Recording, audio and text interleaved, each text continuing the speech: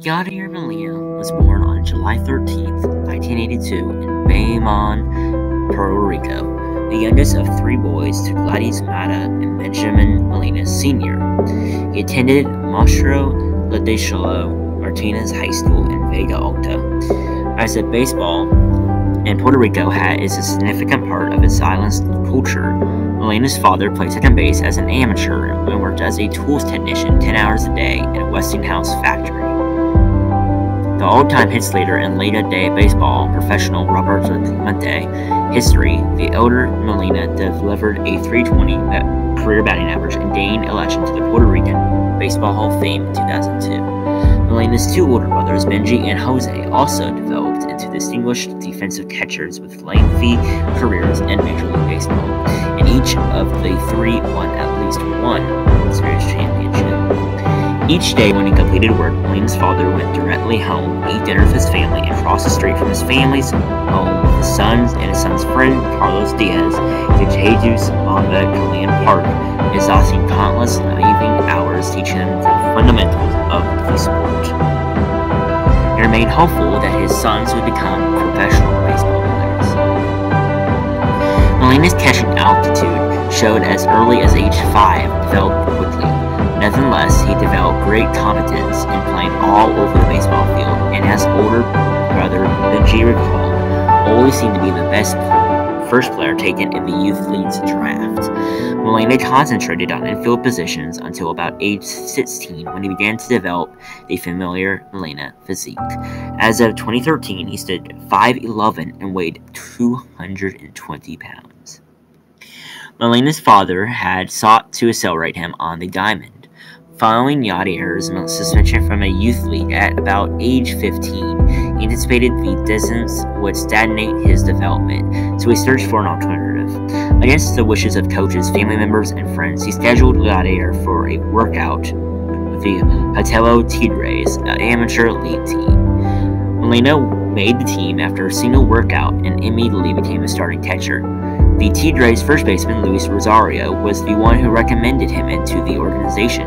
The Tigres played in a league composed mainly of players 10 or more years older than Molina, well before he was eligible for the MLB draft.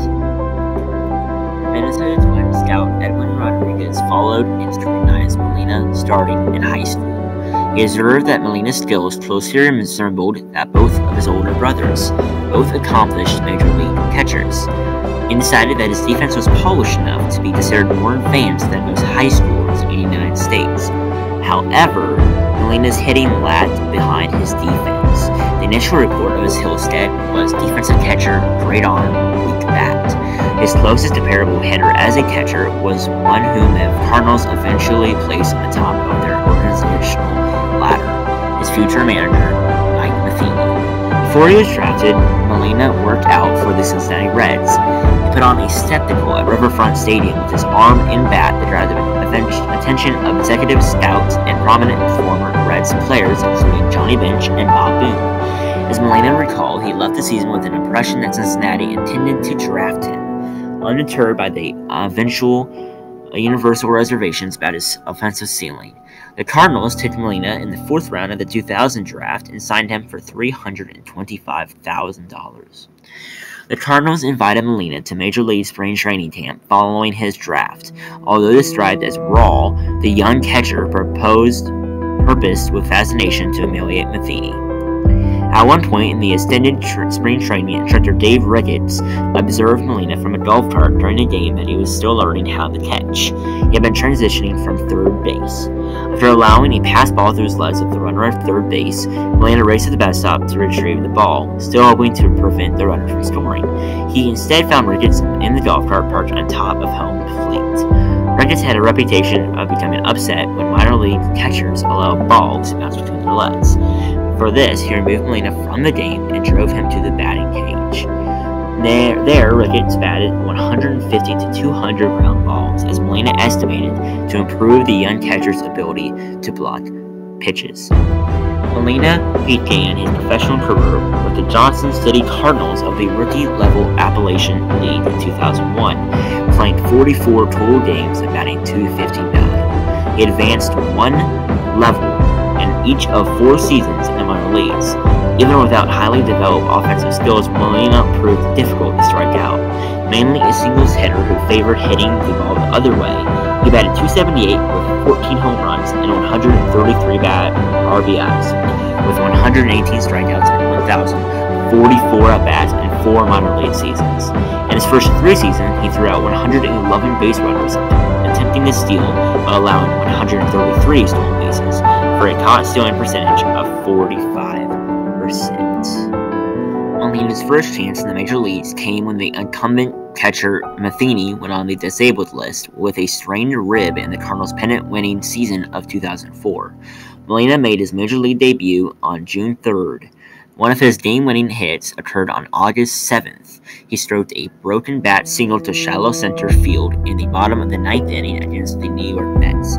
On the plate, his center fielder Mike Cameron started toward the outfield wall based on Molina's full swing, not immediately realizing that he had only partial contact because of the broken bat. By the time Cameron changed the ball, it was too late. It fell in for a hit, and Jim Edmonds was able to score.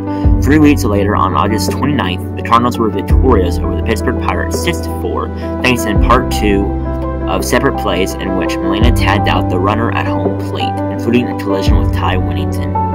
Molina appeared in 51 regular season games and in 151 plate appearances. He made an immediate impact with his arm, throwing out more than 50% of would-be base stealers, 9 of 17. In the World Series against the Red Sox, manager Tony La Russa elected to start Molina over Matheny day 4. The Red Sox swept the Cardinals and claimed the title that game, their first in 86 years. The following offseason, Matheny signed a 3-year, $10.5 million contract with the Giants, clearing the way for Molina to become the Cardinals.